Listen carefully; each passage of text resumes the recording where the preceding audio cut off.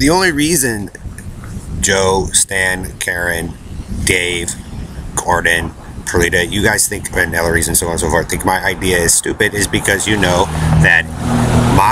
the original one was the working one, and you guys know that you're caught, and that's why you guys think it's stupid and repeat like a bunch of buffoon, because you guys know that ultimately it proves something to be correct about Joe Zillig and what he did to several girls, or Harry and the Cowboys did to girls and boys on purpose, because you are a group of sickos, and those people who didn't want it, you guys forced your nasty culture or way of life upon them.